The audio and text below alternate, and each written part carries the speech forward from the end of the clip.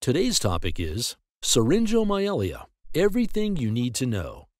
Syringomyelia is known as the development of a syrinx within the spinal cord. A syrinx is a fluid-filled cyst that grows with time and ends up damaging the spinal cord, causing weakness, pain, stiffness, and other symptoms. Syringomyelia may occur due to various causes, such as an injury or Chiari malformation, the protrusion of brain tissue into the spinal cord. In some cases, the cyst does not lead to any symptoms. If so, it only needs to be monitored rather than treated.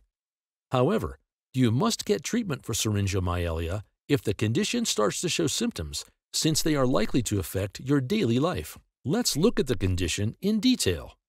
Causes. Syringomyelia causes cerebrospinal fluid, CSF, to collect within the spinal cord in the form of a cyst.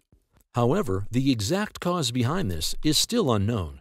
Some conditions and diseases do lead to syringomyelia, such as 1. Chiari malformation.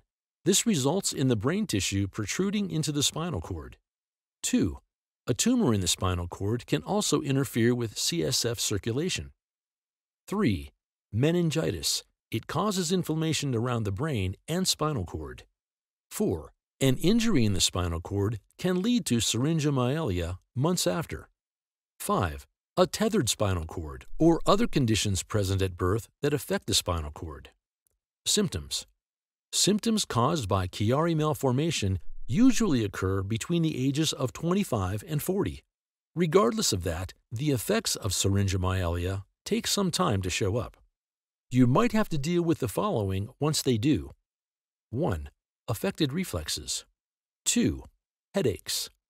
3. Muscle weakness. 4. Muscle atrophy. 5. Spinal curvature, scoliosis. 6. Pain in the arms, neck, and back. 7. Loss of sensitivity due to temperature and pain. 8. Stiffness in the limbs, shoulders, and back. Long-term complications that may arise if syringomyelia has not been treated include 1.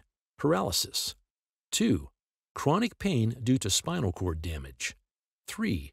Motor difficulties. Treatment. You need to see a doctor if you experience any of the symptoms detailed above, or if you have suffered an injury to the spinal cord.